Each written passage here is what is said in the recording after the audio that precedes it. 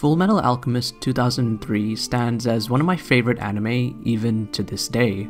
It was the first series that taught me that shonen anime could be so much more than bombastic action and power-ups. It can be thought-provoking, emotional, and even tragic. While many prefer Brotherhood's adaptation of FMA over the original since it more closely follows the manga, I feel that 03 has more interesting thematic elements that are not only relevant but crucial in understanding the underlying ethos of the original series. For context, I enjoyed both 03 and Brotherhood a hell of a lot and think that both series each have their own distinct strengths and weaknesses that warrant different viewings. I feel that 03 has a stronger sense of thematic depth and explores Ed's character in more interesting ways, while Brotherhood props up with a colorful set of supporting characters and terrific world building. However, there seems to be a consensus that people think 03's ending is badly executed, unsatisfying, or even purely nonsensical. I for one couldn't disagree more. From a thematic perspective, I think the ending perfectly encapsulates and strikes to the heart and soul of what the original was trying to convey. The acceptance of a harsh reality, but nevertheless finding a way to move forward. The Elric Brothers' journey being both the driving force and literal representation of this theme, which is why I find myself feeling dissonant from the conversation when someone says anything along the lines of, "It's such a bad ending," "It was so unsatisfying," "It came out of nowhere," "It doesn't make any sense." It's statements like these that make me question if people even paid attention to the details or even if we watched the same show. This brings me to the purpose of this analysis, in which I hope to clear up any and all misunderstandings of the original series and provide evidence as to why the ending was a perfect thematic fit that didn't quote-unquote come out of nowhere. This won't be a video comparing the two adaptations, but rather shining some light and garnering an appreciation into why I think FMA 03's ending is so masterfully crafted that concludes the series beautifully both thematically and narratively. This should go without saying, but major spoilers for the original Fullmetal Alchemist. The ending sees Edward confronting Dante in the abandoned underground city, in which it's revealed that Dante had been the mastermind all along, manipulating the homunculi and was the cause of all the war atrocities committed in the past and present. Edward learns that Dante had been transferring her soul from body to body in order to achieve immortality and vows to stop her master plan.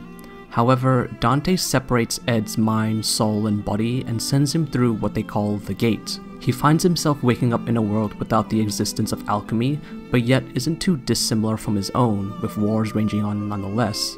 This new world where Ed and his father were sent to is very clearly meant to represent our world, or should I say, our universe, but I'll get to that in a little bit. Edward dies in the new world, but his soul, mind, and body make it back through the Gate. Envy fatally stabs Edward, and on the brink of death, Al sacrifices himself using the Philosopher's Stone to bring his brother back. Edward is resurrected, but Al is nowhere to be seen, presumably because he exchanged lives. Ed, however, isn't content with this outcome, and so makes one final exchange.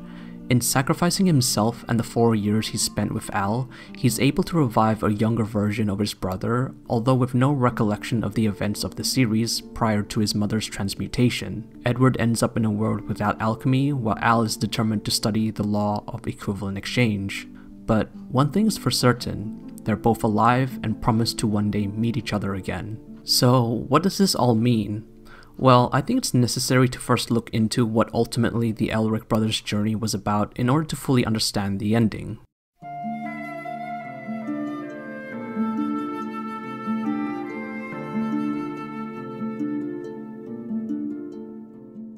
On the surface, FMA 03 is about two boys who seek to restore their bodies after a failed human transmutation by searching for the coveted Philosopher's Stone. The series solely focuses on the Elric brothers as a means to flesh out their characters, but also to understand the world around them. We follow the brothers as they delve deeper and deeper into a morally grey world, where they begin to realize that everything they once knew may not be so black and white. One of the fundamental core messages that's drilled throughout the entire series is skepticism of whole systems and finding the truth of reality for yourself. In the first arc of the series, Ed and Al bring a stop to Cornella's reign, being a false god to all his followers. Although, in doing so, Rose says she has nothing to hope for anymore, which makes sense considering her personal circumstances. Rose was a girl who had blind faith in her religion, and when her faith turned out to be misplaced in Cornello, everything she once knew was effectively a lie. She turns to Edward asking what she's meant to do now, to which Edward replies, "You've got a strong pair of legs, so get up and use them." Fullmetal Alchemist presents this idea that living ignorantly in a fake reality should never hold weight over the harsh truth. You should never be content living a life full of lies, but rather find meaning for yourself despite a cruel reality. It's an empowering message that both brothers continue to believe throughout their journeys.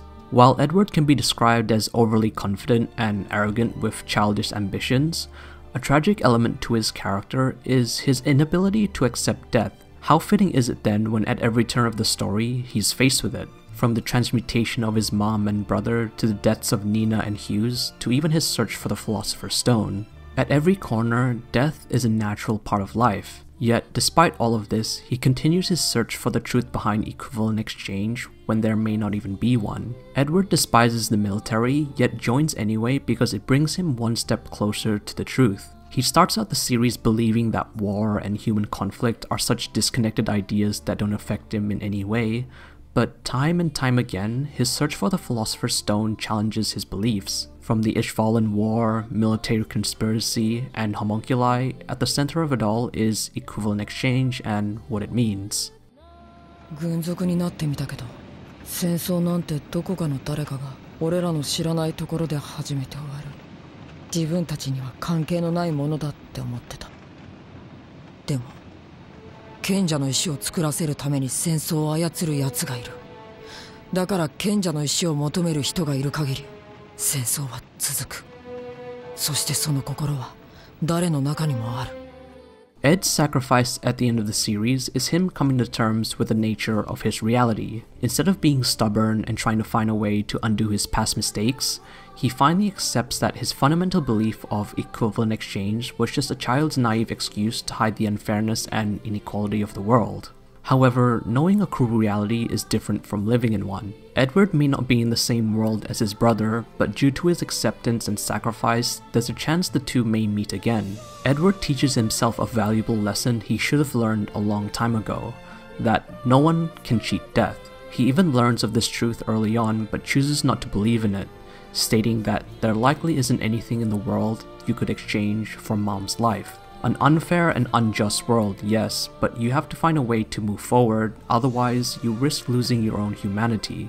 There's a reason why the series is framed through the naive eyes of children instead of the experienced adults who have already come to accept the cruel reality they live in. So, is the ending bad or unsatisfying?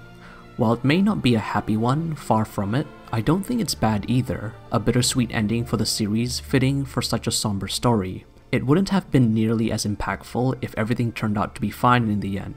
That's definitely not the point of what the brothers' journey was. As for it being unsatisfying, I can't really say much besides that I hope I showed you a new perspective you hadn't seen before. But we're not quite done yet here, are we?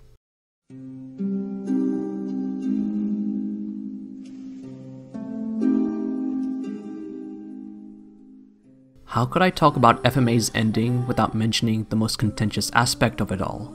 Dante and the other side of the gate. While she might be absent throughout the majority of the show, only really appearing at the very end, her fingerprints can be found through every plot thread in the series. She's a master puppeteer controlling everything from the shadows. Dante's master plan isn't something so shallow as to acquire infinite power from the Philosopher's Stone, but rather something much more selfish. Immortality and eternal life. Throughout hundreds of years, Dante has been keeping the Philosopher's Stone's existence a secret from humanity by eliminating those who seek its power. Dante uses the homunculi to do her bidding and manipulates them by falsely promising to turn them human. In return, wide-scale sufferings such as the Ishvalan War were used to secretly create Philosopher's Stones. Be it consciously or subconsciously, Dante has convinced herself that she is no longer human and sees herself as a higher being, extending her life to protect the world from humans foolish enough to seek the stone. どうして好きになれるのかしら。あんな自分勝手で何の取り柄もない生き物が。ちょっと火薬の使い方を覚えただけで戦争だらけ。もし彼らが錬金術の秘密を知り尽くせば、どれほどの悲劇が。Dante hates humanity and posits that it's human nature to seek out war and destruction. While she despises humanity for being inherently selfish, she, ironically, is the most selfish of all, using the stones for personal gain. In order to achieve immortality, Dante has switched herself with bodies from youthful females. However, every time she swaps, her current body starts decaying faster and faster. It's almost as if the series is implying that nothing is infinite and that death is forever eternal. The soul is not immortal in FMA, nothing is, and this is due to the second law of thermodynamics, or more commonly known as entropy. The second law of thermodynamics states that the state of entropy of the entire universe as an isolated system will always increase over time. It also states that the changes in entropy in the universe can never be negative. This basically means that equal effort does not mean equal gain. Losses through heat, sound, movement, or radiation are inevitable. By knowing this law, we can deduce that equivalent exchange in FMA doesn't exist, or in fact is a lie. People are not born equally. You can live your entire life putting in the effort to get where you are today, yet at the same time, people who are lazy or corrupt can be born into power without having to put in the same effort. The world is a cruel and chaotic place, as Dante states. The only reassurance you have is that everyone lives to die at some point in their life. But what does this have to do with the other side of the gate? Well, after knowing that equivalent exchange doesn't exist, isn't it contradictory that alchemy still exists in the world of FMA? Not really, and here's why. My interpretation of the ending is that our universe and FMA's universe are parallel to each other, but at the same time interconnected through what the characters call the gate. Alchemy is only possible in the world of FMA because it siphons the energy from our universe, making it seem like equivalent exchange exists when in fact the energy is consumed from a different parallel universe. This consumption of energy causes entropy to increase exponentially in our universe, thus causing war and destruction. Why would an increase in entropy cause war and destruction, you may ask? Well, it's pretty simple. Entropy is a measure of disorder, and the higher the disorder in a system, the more chaotic it is. War is often depicted as chaotic in real life and in media, so it isn't too far-fetched to make such a theory. There's even evidence that supports this claim in episode 50. この世界には死が満ちている。未来ではもっと効率よく人が死ぬ。その過去から未来に至るすべての命が錬金術の源となる。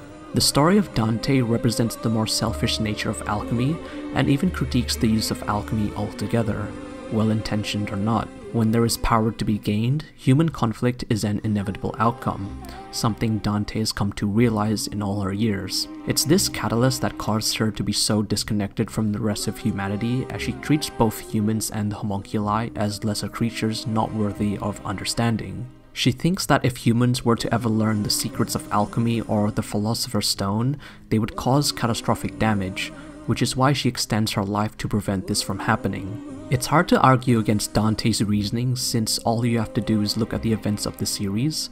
However, ironically enough, Dante is guilty of the very same crime she despises, taking countless lives in the pursuit of her own selfish goals. In the end, Fullmetal Alchemist may not conclude its story in the way most people expected. However, I couldn't see the series ending any other way, a bittersweet end fitting for such a somber story, which is why I'll never understand how people could say it came out of nowhere. If you've been paying attention, from the beginning of Edward's journey, there was always this feeling of uncertainty that loomed over the character's decisions. At almost every point, the narrative would challenge the fundamental beliefs of equivalent exchange and question the very idea.